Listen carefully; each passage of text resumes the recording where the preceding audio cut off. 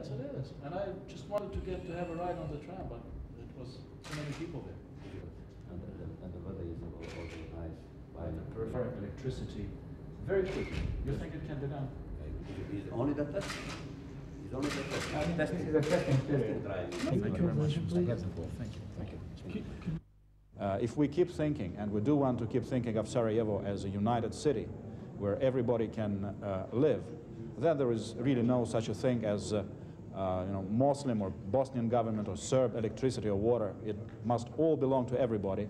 So what people should do is cooperate with UNPROFOR and with other humanitarian agencies which are there in order to restore all those things very quickly and to make a tram ride in the city not a tourist experience, but the thing people do usually without thinking too much about it.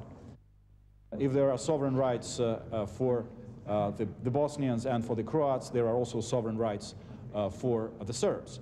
So on the basis of that promise, which I think is widely understood and shared, there are ways. Actually, I have in my mind at least a couple of constructions which could be used in order to help bring about an overall political settlement, with a federation as a part of this general structure.